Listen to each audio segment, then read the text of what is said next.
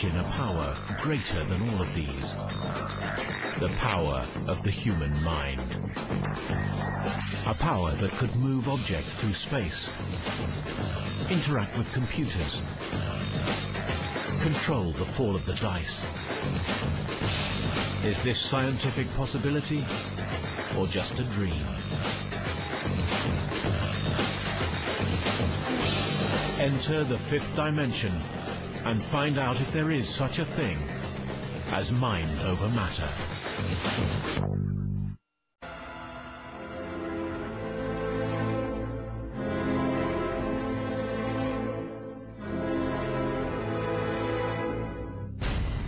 Can things be moved just by the power of the mind? Seeing the table move actually scared the hell out of me. It's clear that we were not lifting it with our fingers touching the tabletop very lightly. And this went on for about 3 hours in broad daylight. Scientists now believe we only use about 7% of our brain capacity. So what are the other 93%?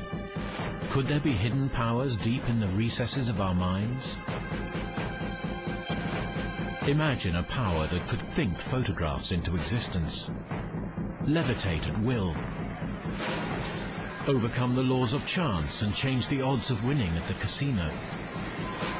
Anything is possible. It's doing something that science says it shouldn't do. Like plastic.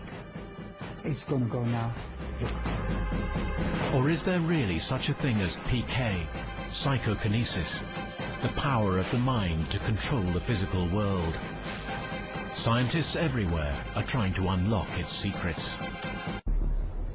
But there are baffling cases modern science has been able to reach. Extraordinary stories of a Russian housewife began to filter through the Iron Curtain in the 60s.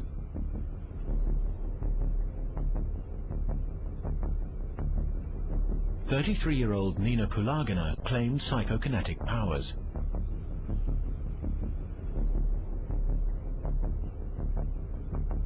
Her husband filmed her first attempts, and scientists have been arguing ever since. Kulagina apparently has the ability to move small objects over relatively small distances with a great deal of psychic effort. What troubles me about a case like that is that the phenomena are inherently small scale. Over 40 international scientists were called in to examine Kulagina under controlled conditions. They claimed there was no rational explanation for her mysterious powers, but modern scientists are skeptical. French parapsychologist Mario Vavoglis.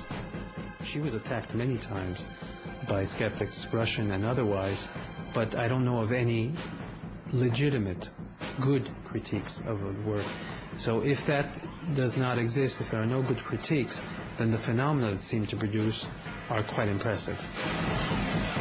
In 1967, the unforgiving cameras were again focused on her, this time by a Russian team.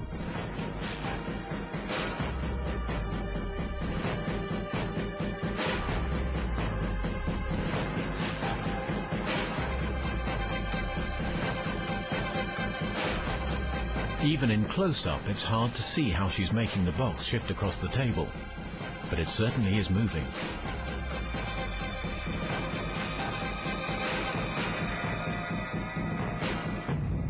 Russian physicist Leonid Ryzhkov was present and observed her closely.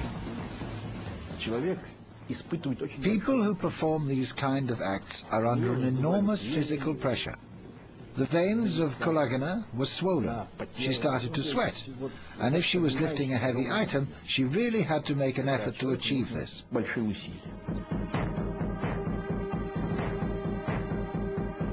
Dr. Ryzhkov and his team built an airtight glass box for the experiments.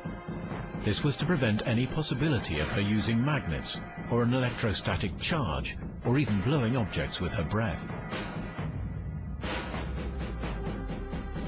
Again, the results were startling.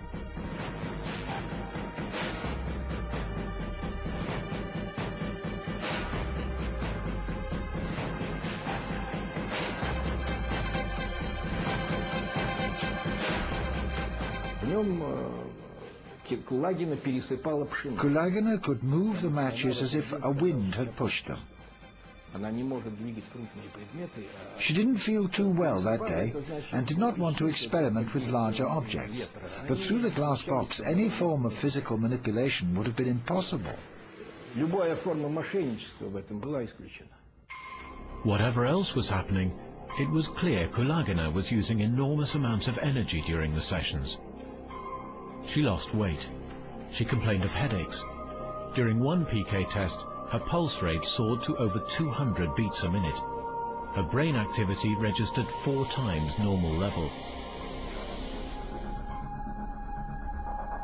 Usually she only gave sessions after many hours of careful preparation, which made some critics suspicious. But one day she was caught off guard. In 1974, 2 German scientists paid her a surprise visit. Psychologist Jürgen Keil from the University of Tasmania was one of them.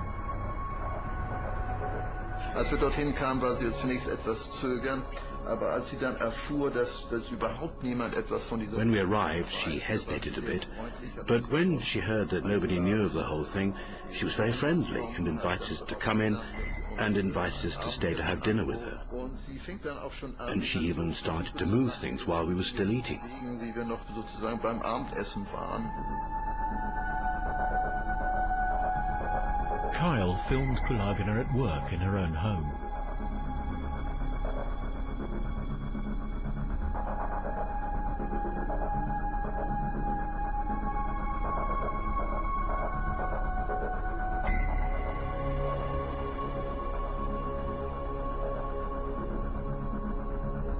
How did she do it?